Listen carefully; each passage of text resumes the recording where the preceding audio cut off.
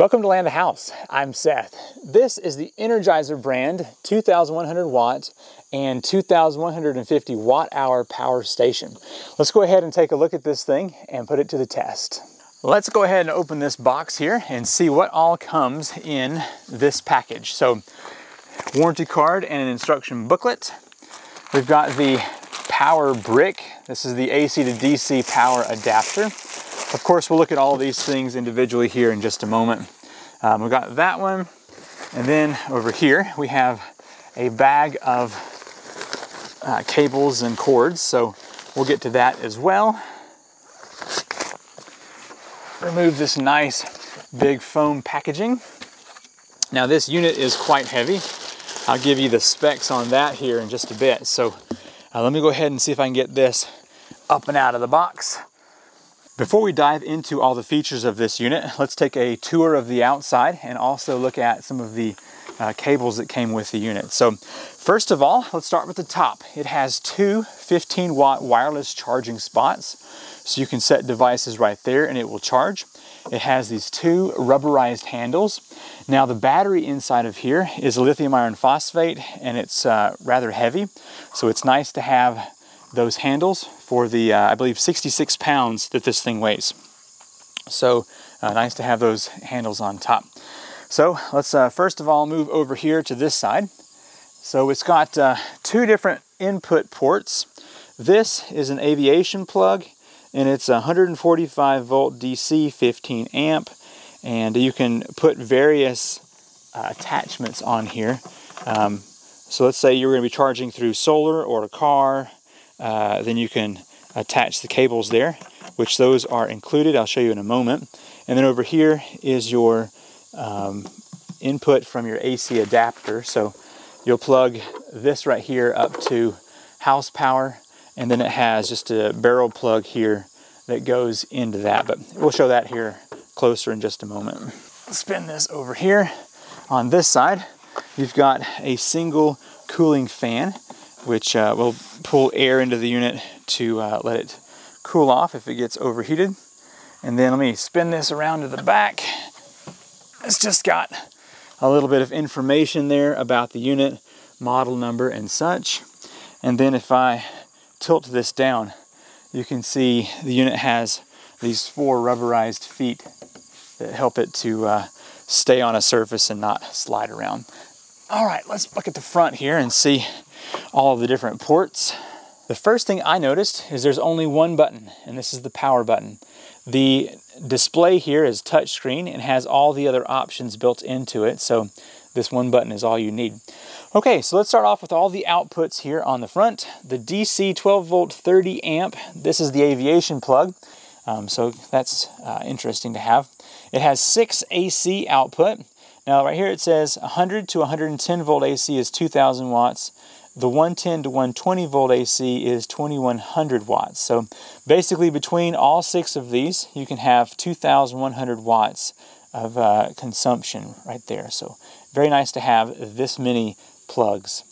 Up here on the DC output, you got your typical cigarette or car style plug there, which is 12 volt 10 amp. And then if you move down here, you've got 2 barrel plugs, and those are also 12 volt 10 amp.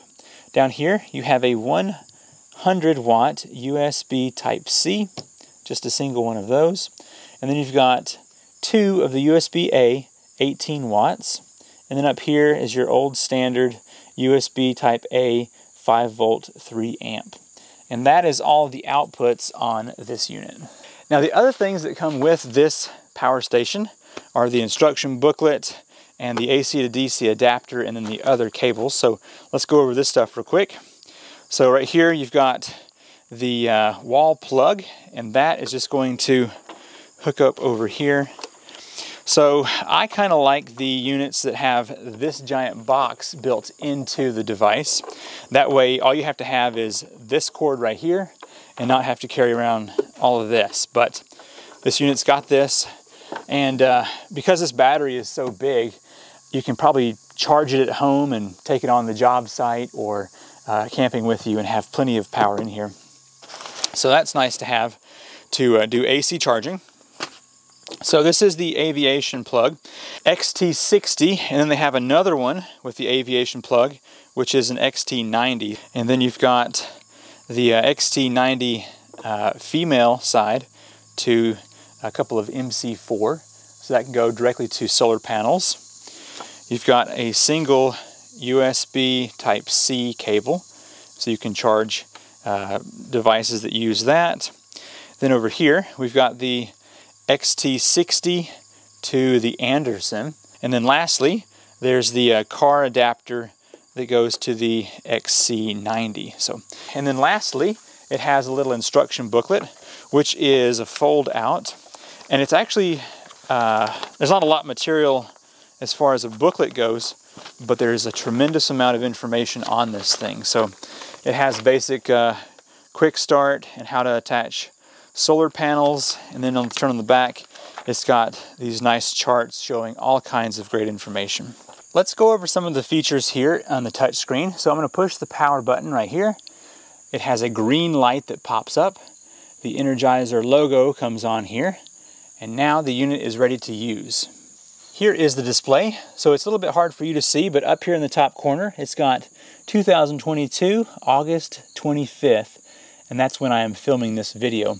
52% left on the battery here in the middle. It's got, the grid has no watts coming in. The AC load has no watts. We've got AC off, DC off currently. And we've got DC load, and then we've got either car or your PV, which is solar power up there in the top corner. So those are the main things on here for the top screen. If we go into settings, we've got it set to English, 110 volt. So if we want to change that, we could do 120. It's on 60 hertz, and it's got DC input source others right now. So if we can do back out of that, I'm seeing a next right here. Let's see what's next. We've got buzzers is currently on. Echo mode is off. We've got touch sound is on, and the brightness is all the way up. Here's where you can set your time. And then let's see, we can go back out of all these to the main menu. Here's some data. So you can get the product info, the inverter and charger info, alarm settings, and battery information. And then here is your alarm log here. None of them have been triggered. So we're back to the main home page. So let's turn on the AC. Tap this once, say OK on. You can see the light becomes prominent here. And over here, it's showing blinking, waiting for some output on the AC. You can also turn on the DC side. And then once again, that is blinking to show that it's looking for a watt value going out. And to turn them off, you just touch again and say off.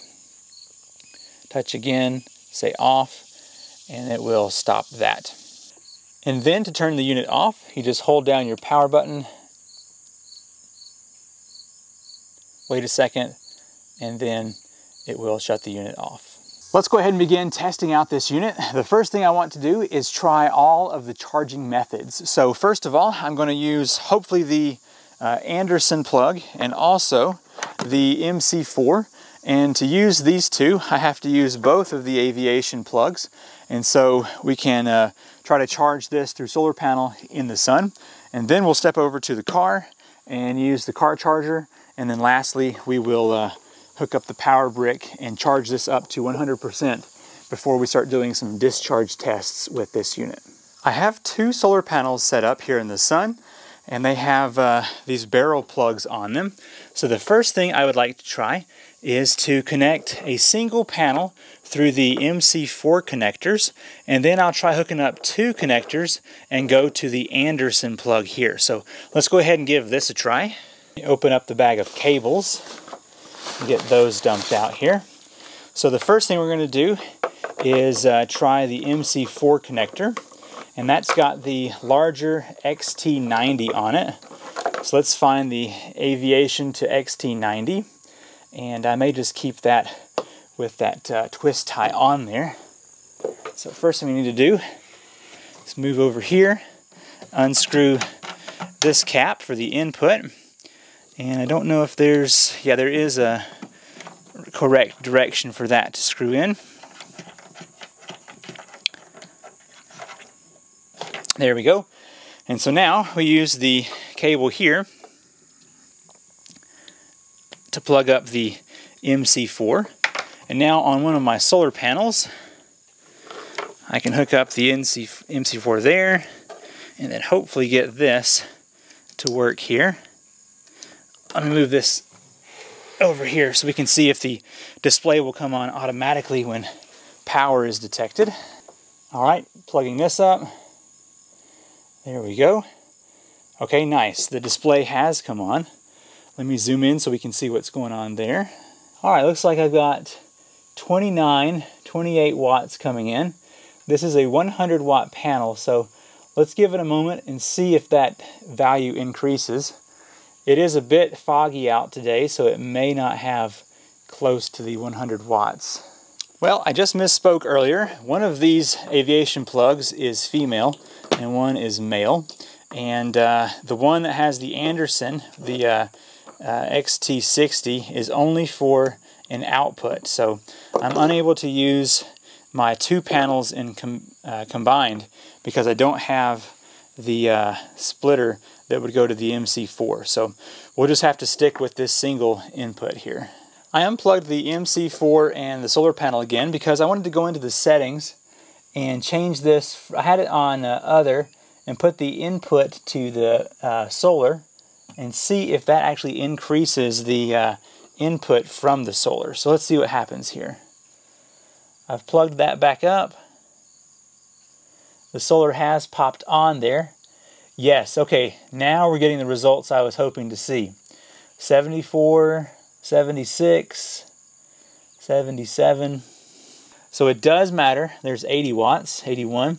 It does matter to have the settings on the PV and not on other. So keep that in mind if you're charging with the solar. I'm out here in the car now. I'm going to connect the XT90. So it's now connected to this car charging plug.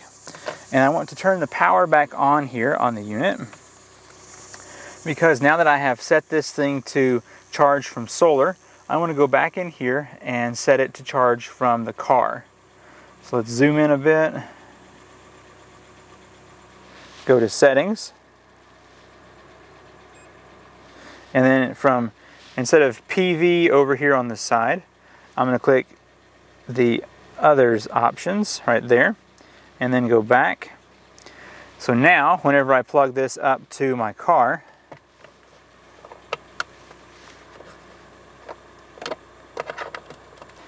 we should start seeing an input on this top car section. There we go. 102 watts. Very nice. 103. So that will charge up this unit quicker than that one panel would. Now the solar can handle up to 900 watts. So the car looks like it's going to do a little bit over 100 watts. For the last charging method, I'm going to use the AC to DC power brick. So plug this up to the wall and then plug this up to that barrel plug right over here. So let's do that. The fan on this started up immediately, which means even if it's plugged in not being used, it is going to consume some power. So that's something to consider. Plug this up. Let's check out our display here. The display did not turn on by itself. Let's see if it is charging.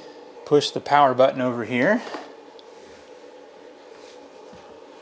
I kind of anticipated that this would turn on by itself, but it did not. So you do have to have the power button pushed on before it's going to start pulling power. So I've got 467 or 8 watts right now. So it's going to take some time to charge this large battery, but for now it does seem to be working. Let's see if it's possible to use this unit while it is also charging up from the AC power. So I have got a cell phone here that we can charge up wirelessly. So let me go ahead and turn on the DC by pushing the DC on. And let's see. All right, it shows that it's on. I'm going to place this here. Yep, the phone has picked up that there's wireless charging, and it seems to be doing its thing. Taking a look at the display, it's got 13 watts going into that phone right now. I also want to use the included USB Type-C cable to charge up a kid's tablet. So let's unwind this, go down here to the USB Type-C, plug that up, and then I've got this little tablet here that I can plug this up to. See what we get. Nothing so far. All right, I'll come back to that and see if it'll work. Let me go up here to a USB 18 watt and plug up another USB mini right here. See if this will come on.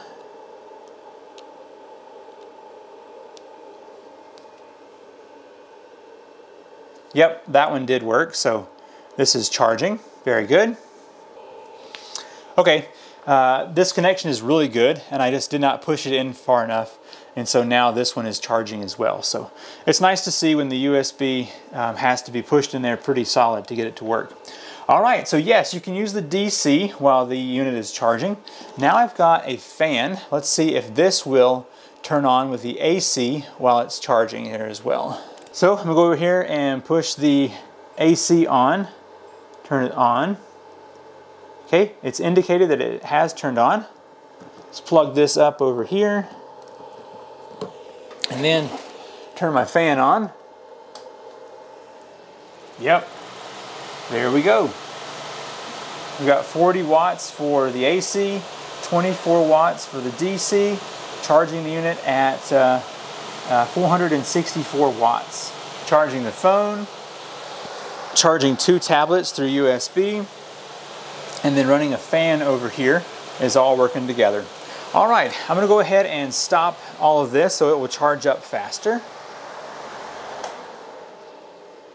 Got our AC done. Let's go ahead and turn that back to off here.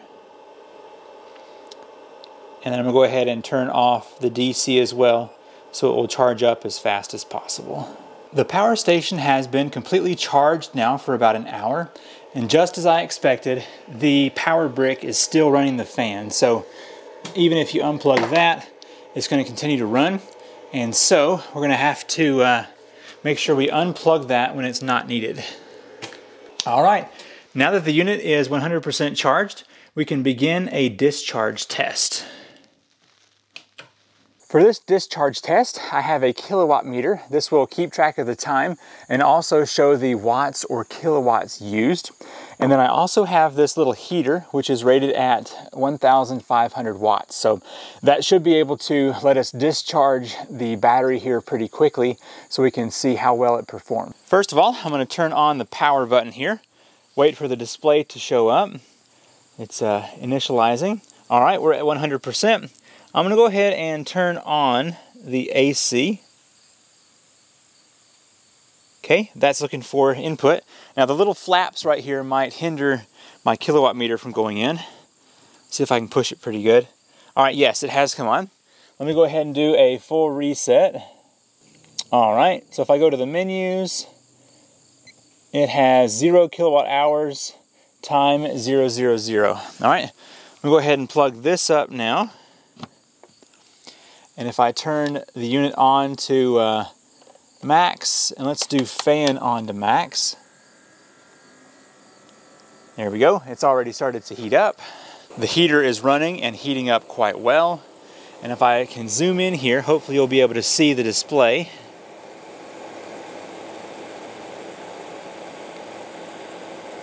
We've got 1,412 roughly watts on this.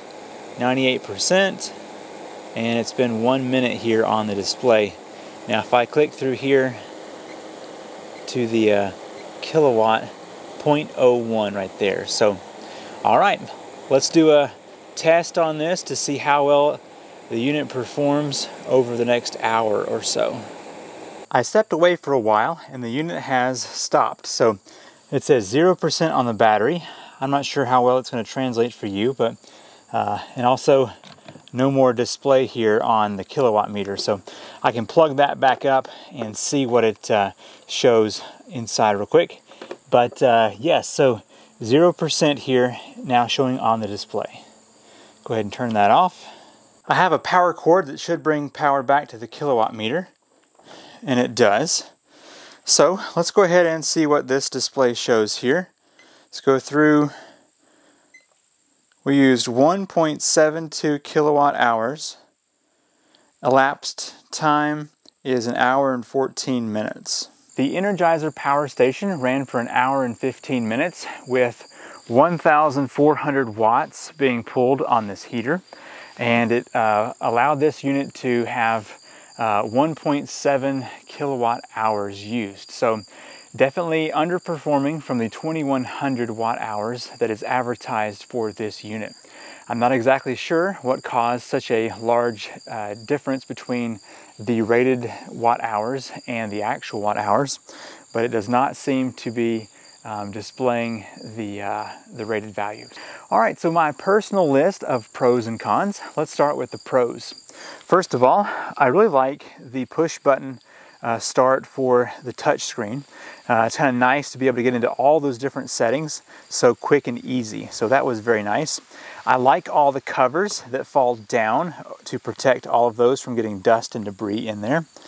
And I really like the wireless charging up top.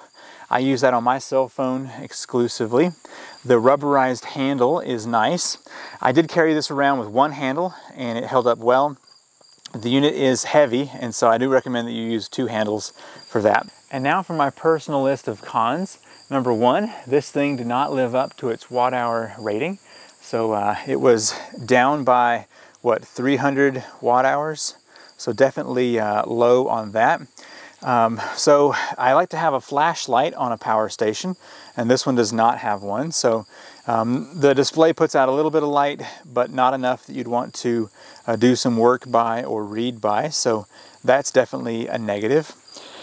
The unit's heavy, but it's a lithium iron phosphate battery, so no problems there. Now over here, the input seemed to work well, but the cables, I think, were a little bit cumbersome here on this right here, this input. And I'd like to have seen an Anderson plug for the input here on this as well. So that was a bit of an annoyance.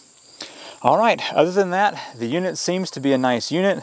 I just like to be able to see that watt hour value as advertised on a brand new unit. And so not sure what went on there. I'm going to do a follow-up video to this one on my Tools, Tech, and Gear channel to see if I can get this unit to display the advertised watt hours. In the meantime, I'm Seth with Land to House. I hope you've enjoyed this video. I'll have a link in the description down below so you can check out this unit. And thanks for watching, and I'll see you in the next one. Bye.